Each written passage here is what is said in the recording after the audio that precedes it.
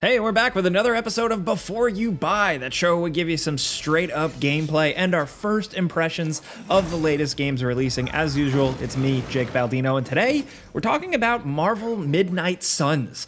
This is the latest game from Firaxis, the people behind so many incredible games like the Civilization series, the modern XCOM games. They are PC strategy game kings, if you ask me. And what they've done here is make a multi-platform Marvel superhero game. Not something you'd totally expect from the nerds at Firaxis. I was actually a bit worried, but what's the deal? Well, a lot of people chalk this up as XCOM, but with Marvel heroes, and believe it or not, it is not that. It's more of a strategy tactics RPG thing with almost Persona-like elements, where between battles, you're doing a bunch of random things, you're chatting with teammates with in-depth character and conversation mechanics, and a bunch of busy work. If it sounds weird, yeah, it is. It's gonna either work for you completely or kinda half fall flat. I'm enjoying it, actually more than I expected, but it's got some sticking points, and it's a lot of game in here, so let's just go. Now, the story setup is Lilith has returned to once again take over the world, and she was revived by Hydra scientists, and that's really only the beginning as things quickly become this massive adventure encompassing a shocking amount of places, scenarios, Marvel heroes, and some pretty in-depth elements from the comic universes. But you the player, are someone known only as the Hunter, a centuries-old warrior occasionally revived to fight Lilith and otherworldly forces. Now, you are connected to them in personal ways, and yeah. After sleeping in a coffin, you are brought back to life in the 21st century by Doctor Strange and Iron Man and caretaker of the Midnight Suns, and that's where you create your character with some pretty limited character creation options at first. But Hunter serves as the kind of generic vessel through which the story is told. This is a completely new, made-up character. It's not like a comic book reference or anything.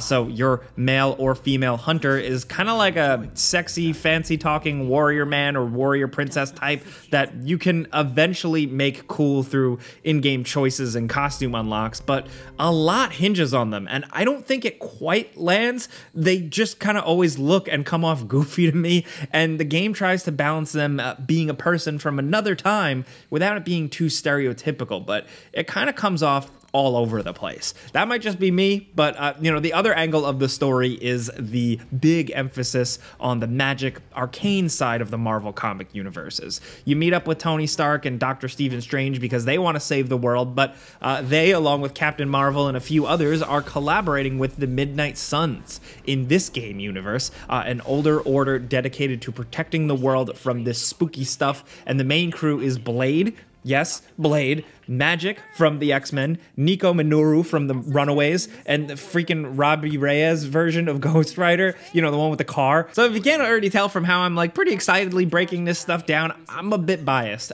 I love this stuff, I always have, so I'm gonna be a bit soft on some of it because I love seeing other Marvel characters being represented and also just having the main guys shown in a different light. Like I said though, there are a lot of angles to Marvel and a lot of it pursued here though, and a lot of it hinges on Caretaker, Lilith, Agatha Harkness, Doctor Strange, and the magical stuff that isn't as flashy or as exciting. I don't know if the game does it justice here. It's hard to bring that stuff from comics to here, but it walks a line between that stuff and awesome, good old-fashioned, cool superhero stuff. Seeing one of your favorite characters show up, having a big battle with a legendary villain, and even seeing these cool new Lilith evil corrupted versions of some characters, it's actually pretty damn awesome. Some of the filler stuff in between, I don't know, not so much, but we'll get to that. Now, the strategy combat is a lot of fun. It's not hyper complicated, actually. It's got just the right amount of statistics and buffs to get you thinking, but not completely bury you. It feels lighter and a bit more casual than other Firaxis games, which at first kind of weirded me out, but I got used to it and quickly started enjoying these battles. It's turn-based, yours and the enemies, and you can use cards that act as moves within your turn. You have a limited amount of card plays for your turn, and you need to balance spending card plays but also using cards that use up your heroism points. So you also typically start with one character move per turn, but the characters often tend to move around a lot for a variety of reasons. So yeah, it's a card-based system, but it doesn't totally feel like a full-on card battler.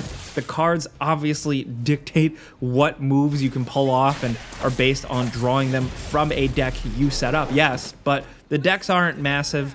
Everything is manageable, and there's a bit more to it than the cards. A lot of the combat is based on positioning and using the environment to your advantage. Lots of moves encourage knocking enemies in a certain direction to slam them into other things for damage bonuses, like kick a guy into an electrical panel or pick up a garbage can and throw it at a dude's head. You know, super heroic stuff. But it leads to a lot less staring at numbers and stats and more just kind of sitting and thinking about the matches as puzzles. Like, you know, when there are sub-objectives, especially, other than just like killing all the enemies, sometimes it's about thinking about how to optimize every single thing going on and every move to do something in a short amount of time, or really sometimes accomplish everything in just one turn. Keep in mind though, these battles aren't always short. They're not just pick up and play type things, but either way, like, it can be really freaking satisfying, man. I really enjoy the battle system here. It's not perfect, you know, a majority of the levels are pretty small though, you know, either small or just limited, and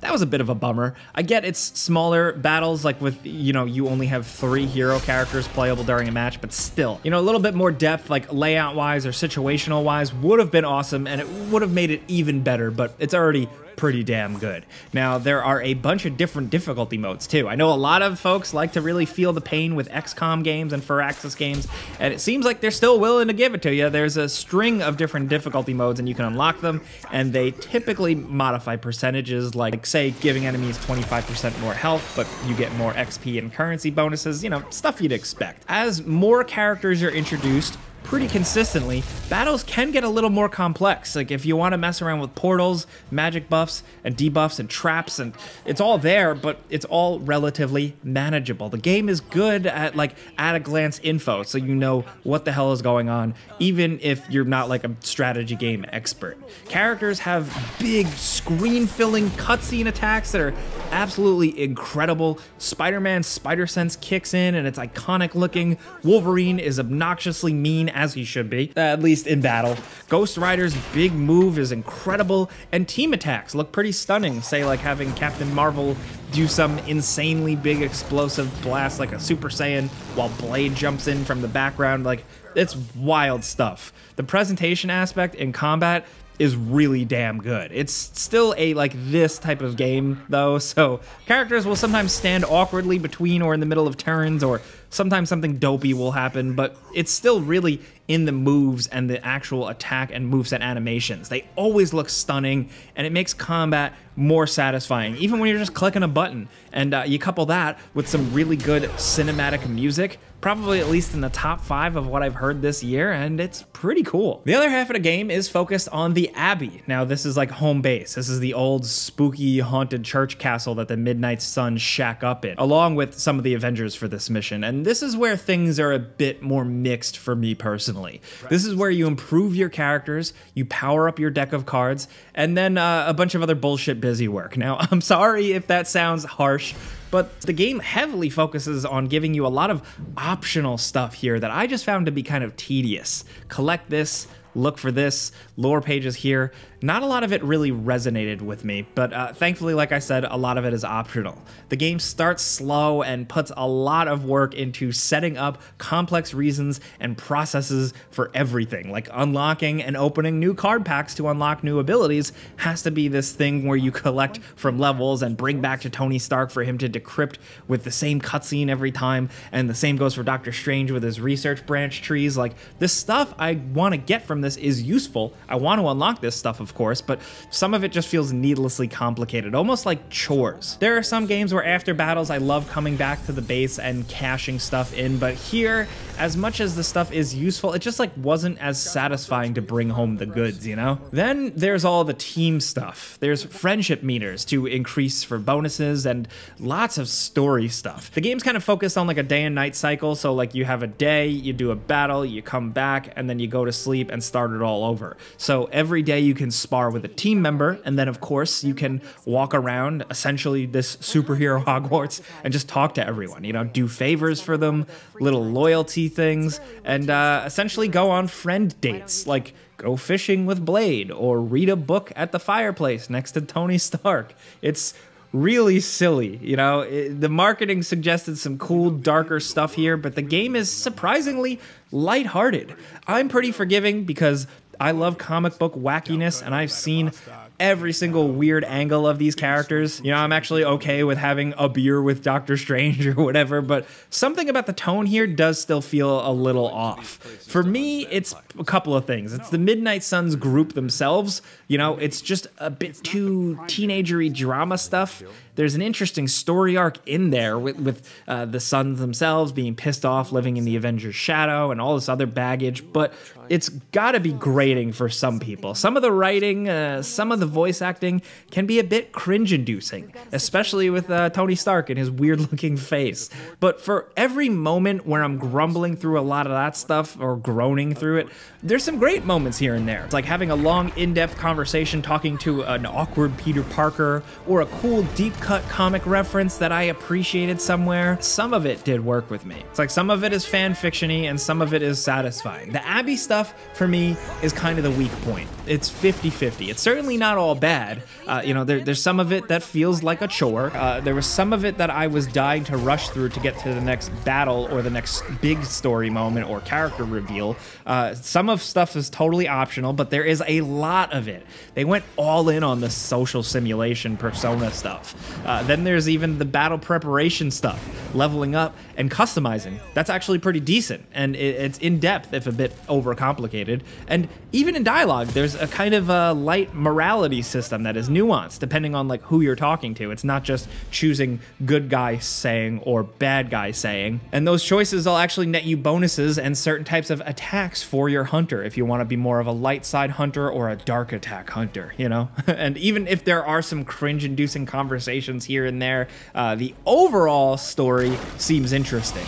I'm just torn on the whole thing though. Some people might not be into staring at static kind of wooden characters talking for hours on end about not really much, but plenty of players don't mind that type of stuff. I basically played it like there were certain characters I wanted to hear from and some I found annoying. I wanted to talk to Peter Parker a lot. Obviously I'm biased, but yeah, some players like this stuff. I think ultimately, if it's not perfect, Firaxis' heart was in the right place. They went for it. They cared about the source material, but clearly definitely wanted to do their own things with it. Like, they really did some of their own things with it. You're gonna see some characters say and do some shit you never expected, and it might rub some people the wrong way, but others could shrug it off. If you can't tell, I keep saying it, I'm very torn here. But you know what? A decent, fun Firaxis strategy battler with some weird comic book cool shit in it. I don't know, like, that sounds good on paper, and it's still pretty good here. This is a lengthy game that you can dump hours and hours into, even if some of the characters just sound like overly quippy weirdos. When you're out there fighting, you're deck building, and following the main story, it's really fun stuff. So I think this is a game for very specific types of players. Players who have read some comic books and have tolerances for different and weird versions of classic characters.